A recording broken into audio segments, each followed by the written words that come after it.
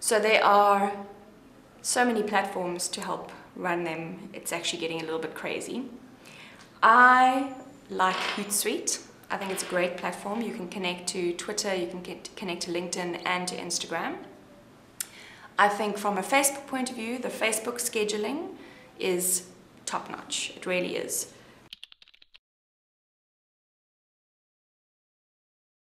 So Facebook scheduling is when you write a content schedule for your business page, and you can actually go and spend half a day, you've written all your content, and you can go schedule it and say, I want this post to go off at Tuesday at 6 o'clock in the morning.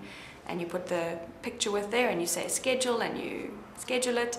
So you can do that for an entire month. You can sit down for a day and figure out exactly what your marketing plan is going to be for the month. You can write all your content, you can go find all your pictures, and then you can schedule every single one of those, and then you don't have to worry about it. So doing that through Facebook is amazing. The Facebook scheduling option is actually really, really top-notch. You can, I think the free version has, I think it's 3 platforms that you can connect to. So for a starter business, it's fantastic. And then you've got a paid option if you've got more than that amount of platforms. And what you can do there, again, is you can schedule all your tweets. I do that with my social media tweeting.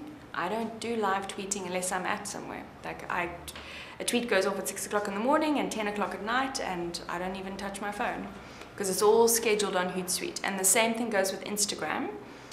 Very, very great, fantastic for Instagram.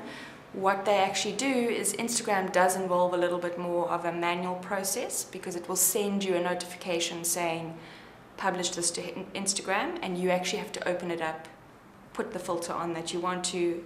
You've already put all the text there, so it's just a matter of pasting the text on your Instagram and publishing it. So Instagram is a little bit more manual.